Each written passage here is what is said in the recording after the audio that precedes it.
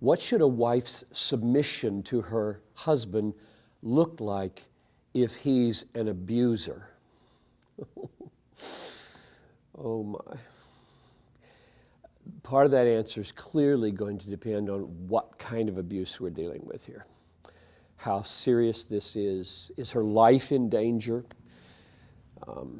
Or is this verbal unkindness? I'm not sure what the person who asked the question had in mind. So let me just talk about maybe different kinds.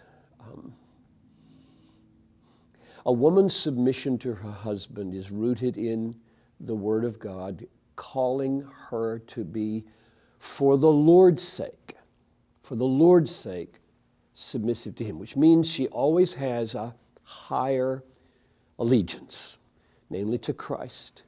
And therefore Christ's Word governs her life. And Christ has many words besides be submissive.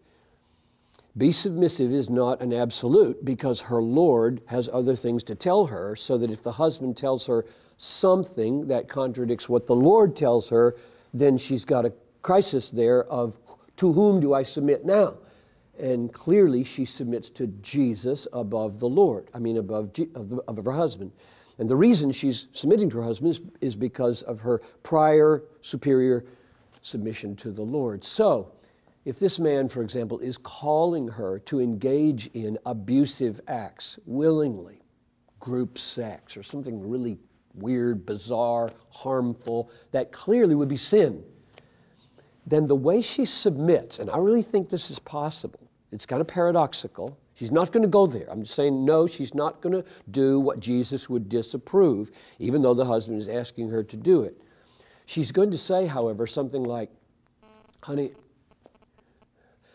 I want so much to follow you as my leader.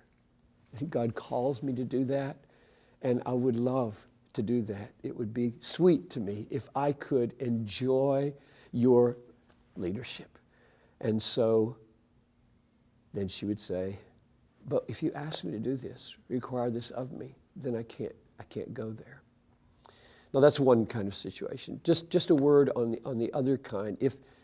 If it's not requiring her to sin, but simply hurting her, then I think she endures verbal abuse for a season, and she endures perhaps being smacked one night, and then she seeks help from the church. I mean, every time I deal with somebody in this, I find the ultimate solution under God in the church.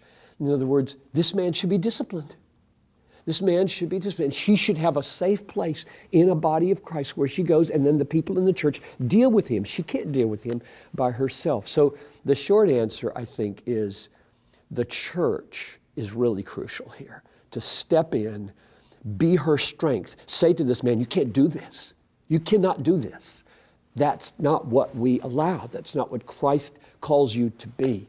So I can't go into all the details, but I would say, I would say to a woman, come to a church that you feel safe in, tell them the case, let the leaders step in and help you navigate the difficulties here.